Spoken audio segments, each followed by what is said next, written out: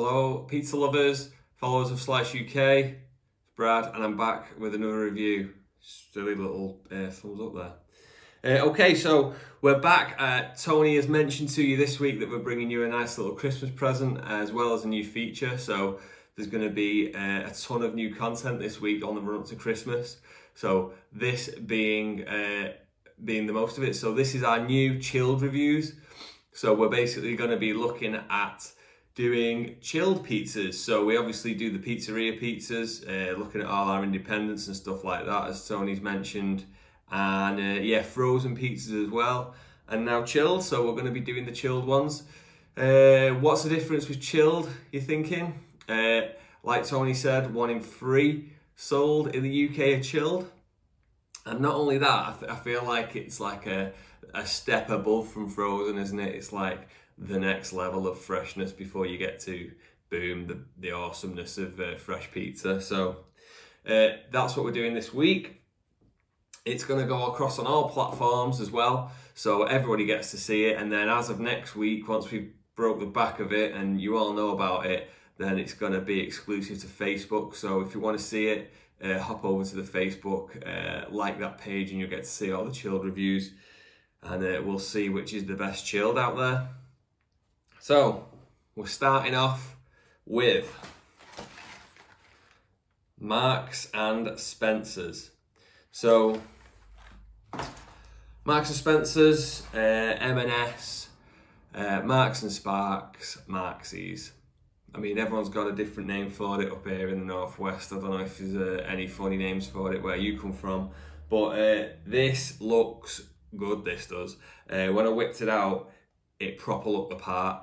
So we're talking like all fresh ingredients.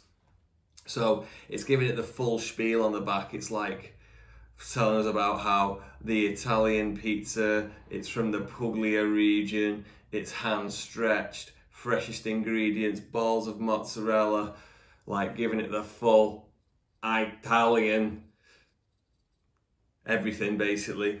I'm surprised it's not said that it was made by the Virgin Mary herself, to be fair. It's going on that much, but I mean, it looks like they might be able to back this up. So let's go and see what it's all about then. Looks very traditional. I don't know if you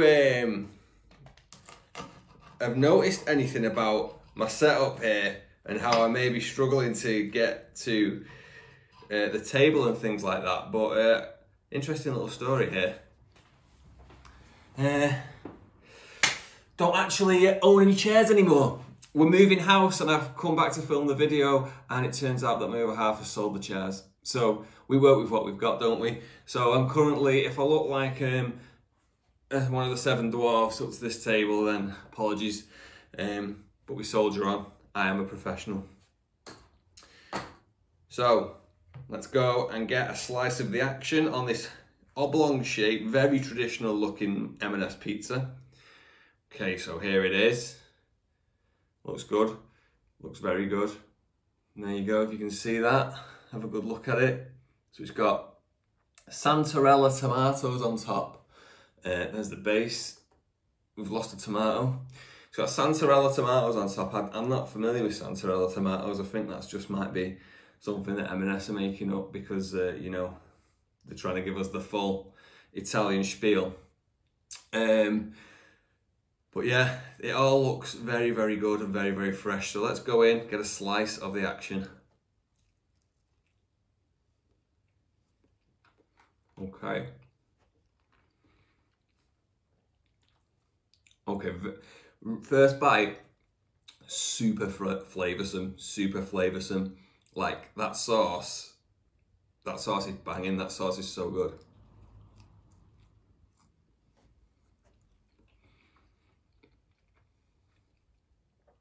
It's really disappointing this, it's really, really bready.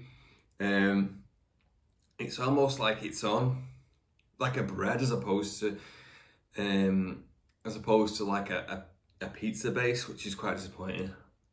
Crust.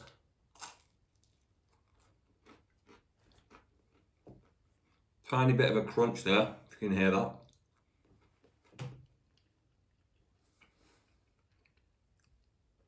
Wow. I really thought I was going to come in here on this review and absolutely spout all sorts of goodness over this, but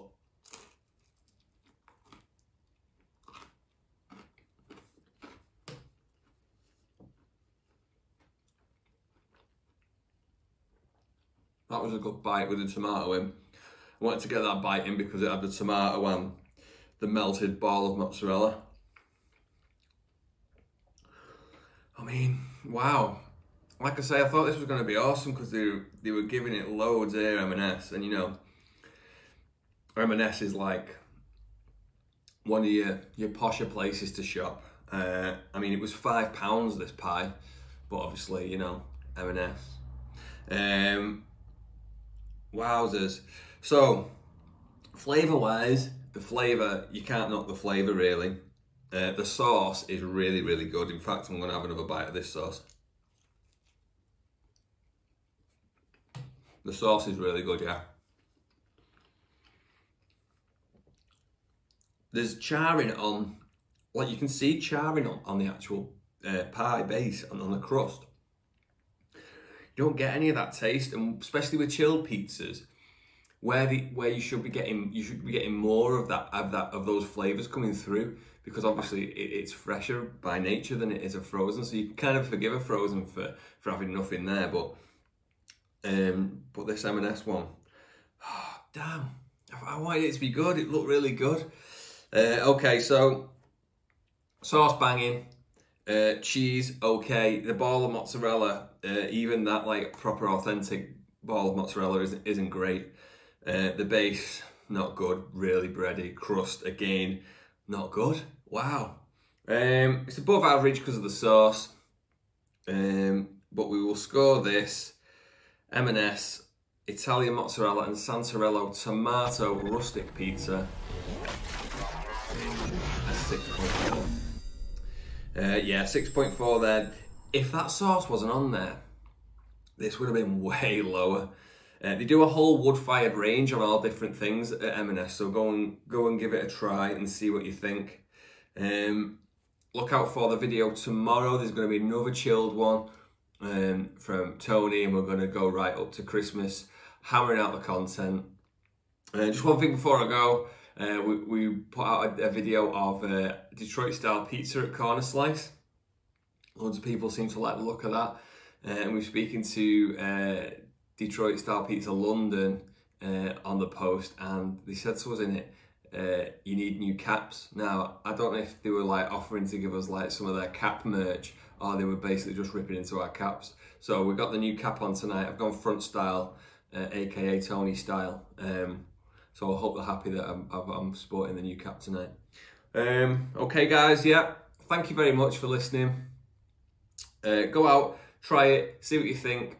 Comment any that you think we should try. Keep watching and keep a lookout, and most of all, stay pizzery.